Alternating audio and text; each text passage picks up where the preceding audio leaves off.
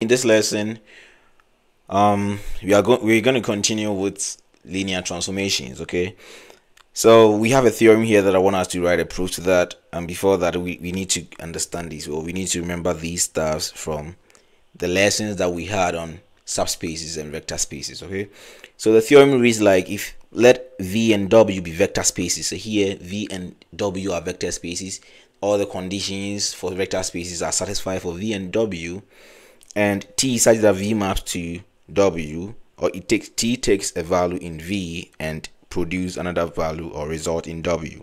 That's what this statement here means. Okay, be linear, and then the null space of T and then the range of T are subspaces of V and W respectively. What we mean is that the null space of T is a subspace of V, and then the range of T is a subspace of W.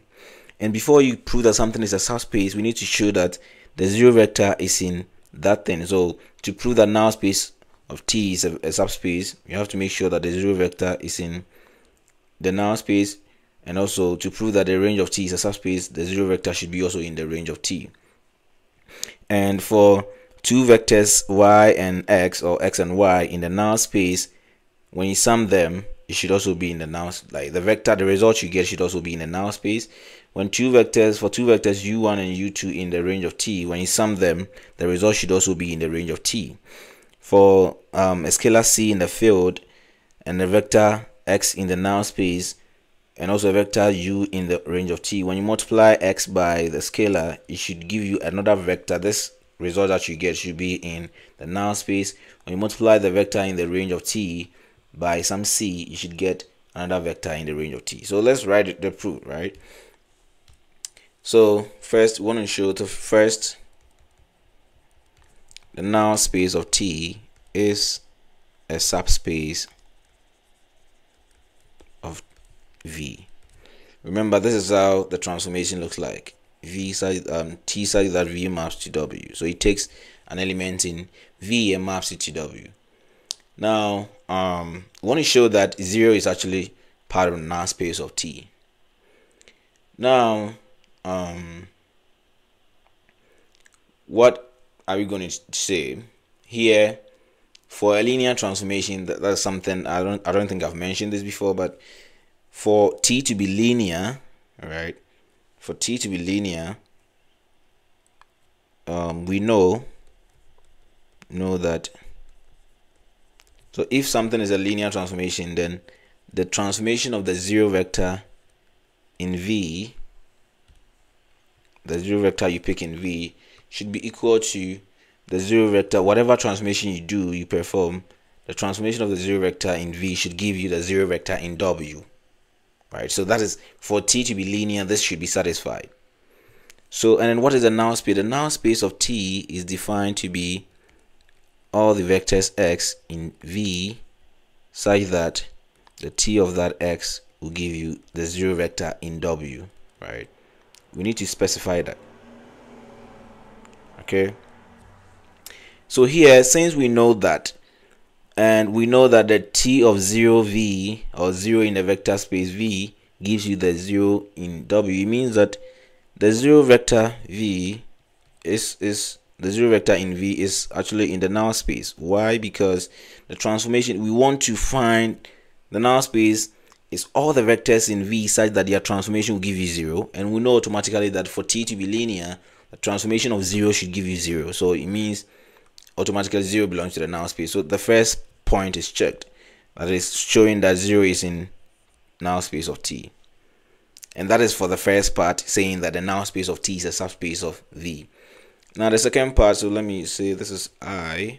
The second part is to show that, so suppose you have two vectors x1, or maybe x and y, in the null space of T. What do we want to show? We want to show that the transformation of x plus y will give you 0, right? So we want to show that, what we want to show is to show that x plus y also belong to the null space of T. That is what we want to show. Okay, let me erase it, and that's the goal here. Now let's look at this. What is the transformation of x plus y? then, so I'm writing a formal proof, then t of x plus y, since t is linear, we can split this into t of x plus t of y. That is the properties of the linear transformation. And what would this give you?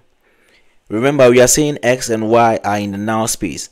When something is in the null space, what is the transformation going to give you? The transformation will give you 0, because x is in the null space. It means the transformation of x will give you 0 in the W, and then y is also in the null space, because we are saying x and y are both in the null spaces, right? The null space, okay? So the transformation of y is also going to give you 0, and when you sum these two vectors, you're going to have 0 plus 0. The vector 0 will give you 0. So indeed, when x and y are both in the null space, it means x plus y, when you sum them, their transformation also gives you 0. So it means that it's also in the null space of T, right? So that second part is checked. The last part that we are supposed to show is that any scalar multiple of a vector in the null space should also be in the null space. So now suppose x belongs to the null space of T, right? And then C belongs to the field that we are interested in. And what is the T of, so then what is T of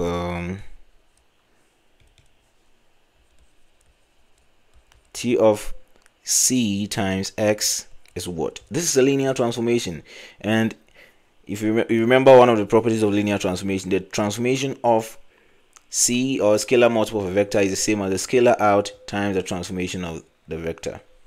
Now, since x belongs to the null space, what is the transformation of x? It's going to give us 0, so we're going to have C into 0 W.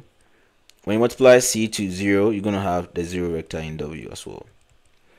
So then, this means that if x belongs to that and C is a scalar, these things, then it means Cx belong to the null space. And these are the conditions for you to be able to satisfy, so that we can say you are a subspace. So indeed, so that is a proof. So for the case that the null space is a subspace of V, and this is a subspace of V because the 0 vector in V belong to the null space. That is the first point we proved. Any two vectors that you picked in the null space, their sum also belong to the null space, and then a scalar multiple of any vector in the null space will give you another vector in the null space, right? Now, second thing is to show that R of T is a subspace of W, right? So the first thing we want to prove is that the 0 vector in W also belongs to the range of T. Now, what is the definition of the range of T before I start? The range of T is defined as the transformation of all the x's such that S belongs to V, right? And if you remember, I said that this is a subspace, a subset of W, right? Because all that, when you transform x in V, you get a vector in W. That is the definition of the linear transformation. You take a vector in V and you get another thing in W, right? So when you transform something in V, what it gives you is another thing in W. So it means all the T of x's that you get will be in W. Now, let's look at this. We know that since T is linear, we know that T of x, 0 vector in V is equal to 0 vector in W, right? So this is a vector. That's why I have the arrows in there. So it means this 0, so whatever results you get, these are the elements of the range of T. These values you get, so when you transform 0, you get this. And that is what we are interested in. The output is the range. So this is a member, it belongs to the range of T. So it means that the 0 vector in W is actually in the range of T. Right, so you have that.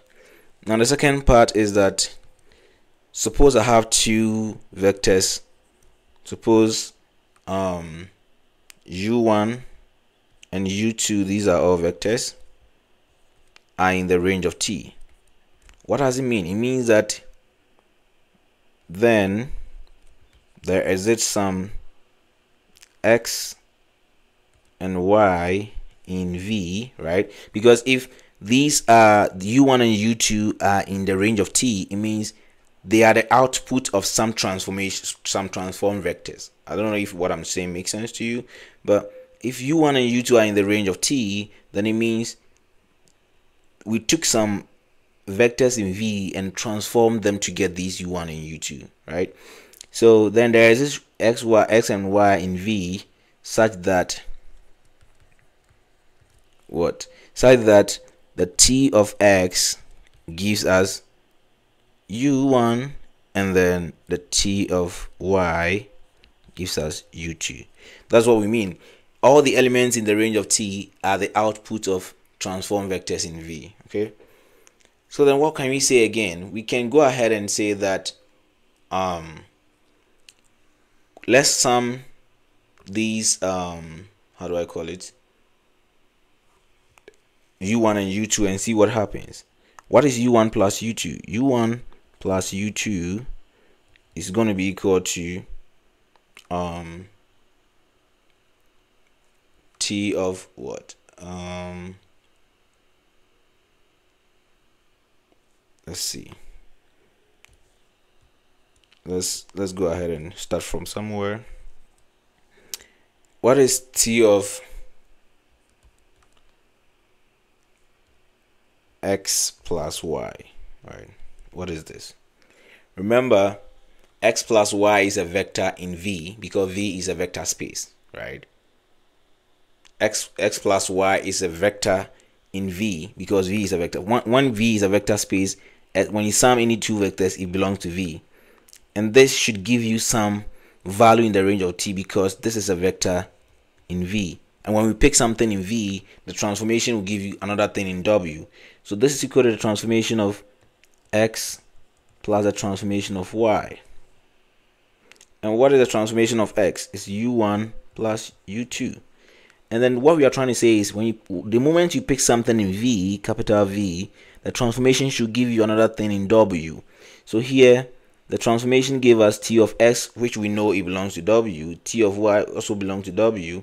And then so when you sum them, that this is given the transformation of x plus y is equal to u1 plus u2.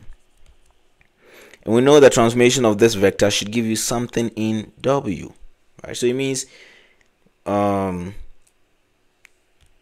this should give you something in, or should belong to the range of t, because that is the idea. The range of t is all the transformation of the values or the vectors in V, right? So when we picked a vector x plus y in V, when you transform it, you should get something in the range of t. That is the definition of the range of t. So it means t of x plus y is equal to u1 plus u2 that belongs to the range of t, right? So it means that when we pick two vectors u1 and u2, when you sum them,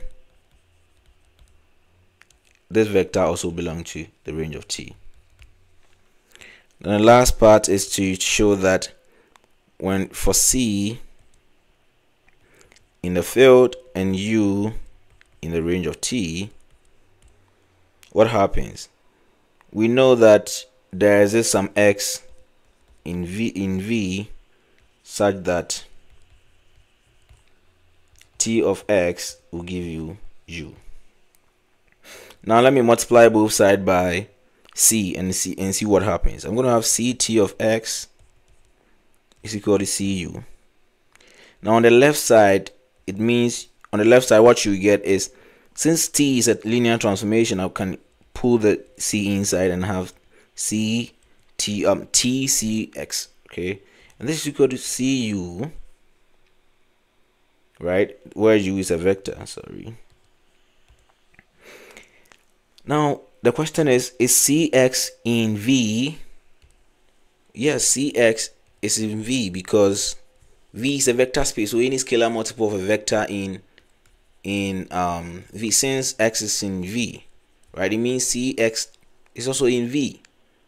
And what is the definition of the range of T? The range of T is defined to be the transformation of all the vectors in V. And since this is also in V, it means the T of C here, Cx, belong to the range of T. In other words, the T of Cx is what? Cu, which belongs to the range of T. And that ends the proof to why the range of T is also a subspace of W, right? Here, the reason we are focusing more on W is that the zero vector in the range of T is in W. All these outputs, Cu and U1 plus U2, they are all in W as well. So that is the proof to why this theorem is true, that if you have a linear transformation, then the null space of T and then the range of T are both subspaces of V. Sorry, they are subspaces of V and then W respectively. Okay. See you in our next lesson.